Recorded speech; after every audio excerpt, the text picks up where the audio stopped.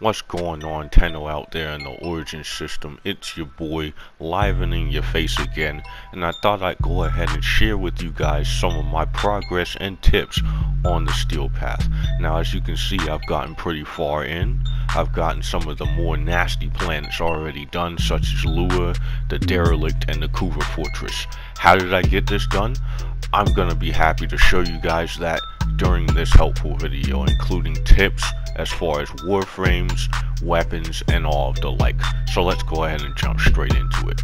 Now, in these builds, some ribbons are used and some are not, but this is mostly to generally tell you what weapons are good enough and what warframes are good enough, so that you can head into the trade chat and buy ribbons or buy any kind of mods that you may need for this adventure. So I want you guys to be as prepared as possible. To start off, I use Excel on most normal missions such as exterminates, captures, interceptions. But one of the most important mods that I think you should have in any of your builds is going to be preparation. Now, given the fact that you have cooldowns on health and energy, this mod really takes you pretty far. As you can see through all the rest of my builds, I have one that is focused on strength for him, and another one that's focused more on giving him more armor and helping out the squad with armor as well. As you can see, I have Stand United here programmed into the build. For now, I won't be talking about warframes just yet, but have a look here at some of my weapons that I use most commonly. Corinth Prime is one of my first and foremost selections. Because of the air burst, it does quite a lot of damage and packs a punch. Your primary fire is going to be good as well, but these builds should get you started using the weapon if you're not that experienced using it, and the regular version of this weapon should pack a punch as well.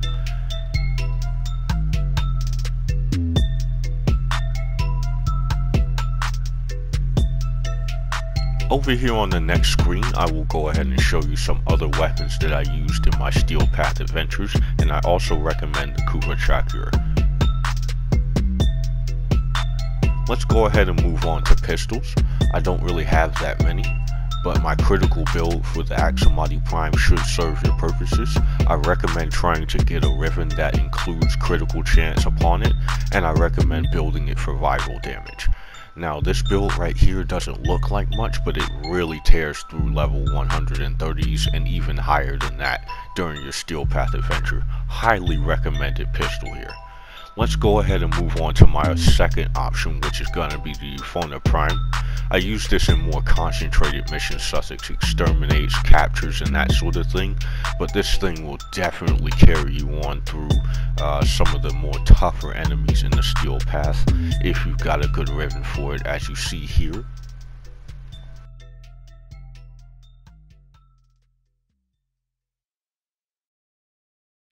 Moving on to melee weapons, I have many, but my dual commas prime have served me well even before this update and have not failed one drop since the Steel Path has come out.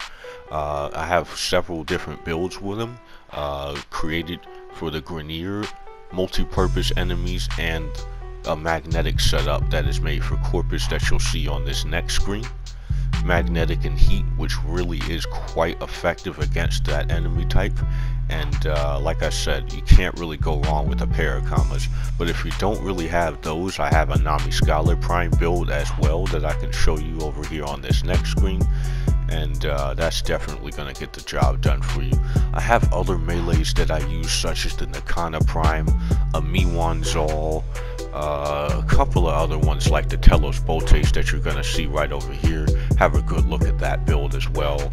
The Oma, the Pangolin Prime, you're going to see that a little bit later on in this video, but I use a variety of melees to get the job done in the Steel Path, and it's mostly what I'll rely on for a lot of my journey. Sigma Noctantis is another great option here. As you'll see with this build, it's quite excellent.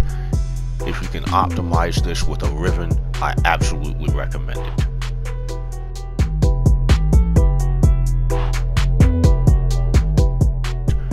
And you'll go ahead and see another primary that I use a lot, which is the Kuva Ogress, with a couple of different builds that I can show you as well.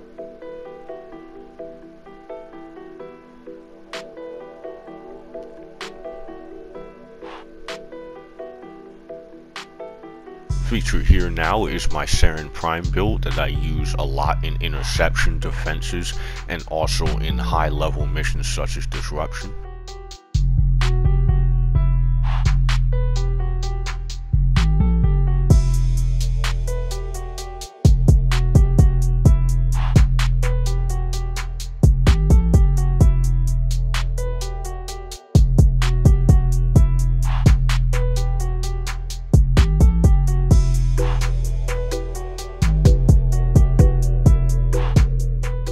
Shown here also is another go-to frame that I have, Protea, released just before Steel Path, and these are a few builds that I have here that cover range of multi-purpose build and also one that is made to give power strength.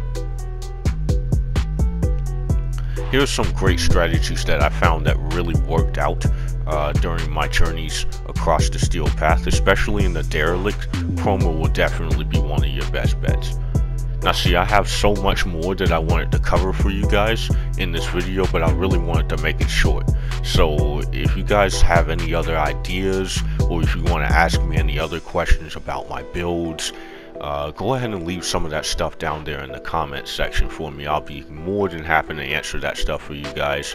And you can also share with me some of the tips that you've used to progress through the Steel Path as well. Anyway guys, thank you for watching, and I'll see you on the next video. Peace out.